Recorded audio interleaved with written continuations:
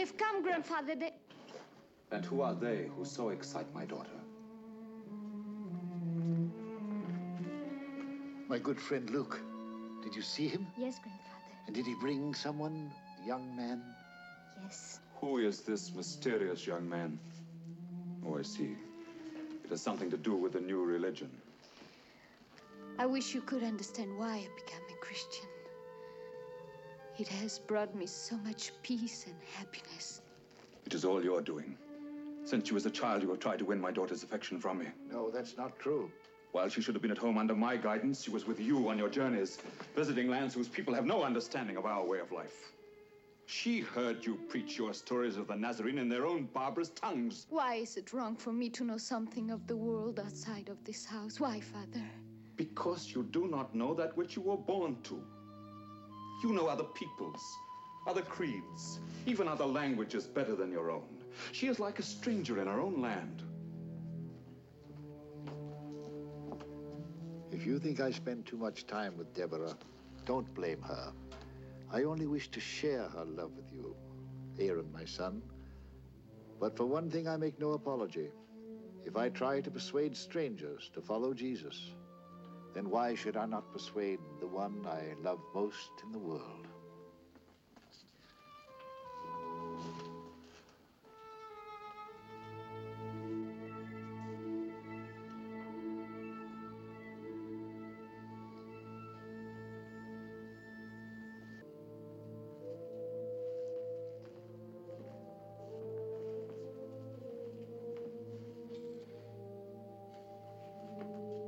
It is now time to tell you why I brought you here. I am ready, my lord. As to what I'm about to show you, I bind you to silence, because there are men who would move heaven and earth to destroy that which I have guarded for many, many years.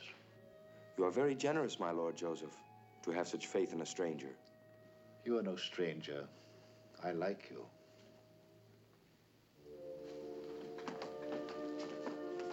Luke is sure of your skill. I am prepared to rely on your courage.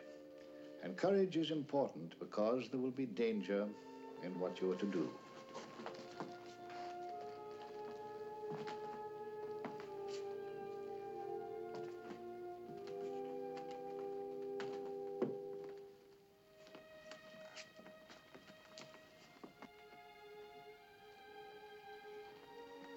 In this box is the cup from which Jesus drank on that last Passover Eve, saying as he gave it to his disciple, "Drink ye all of it, for this is my blood of the New Testament, which is shed for many for the remission of sins."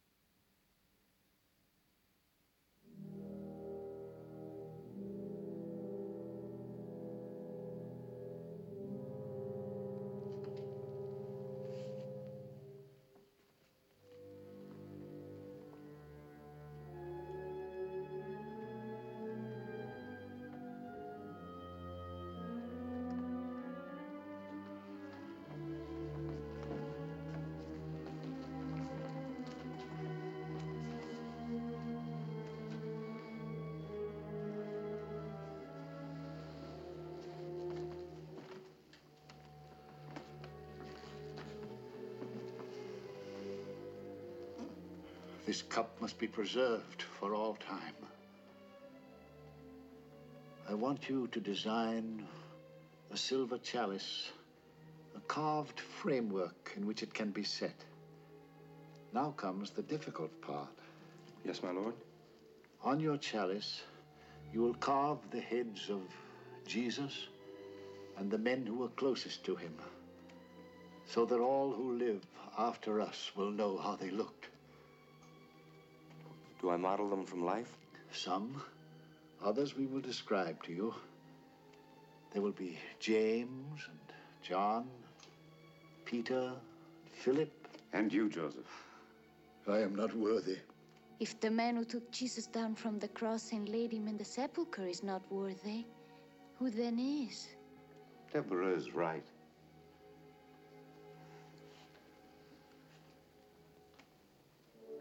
I know this work is dear to the hearts of all of you. So I shall use all the skill that my gods have given me. I hope it will please your God. I'm sure it will. Come with me, Basil. I will show you to your workroom. I'm glad you're here, Basil. Deborah? Yes? That cup, it excited your adoration. Why?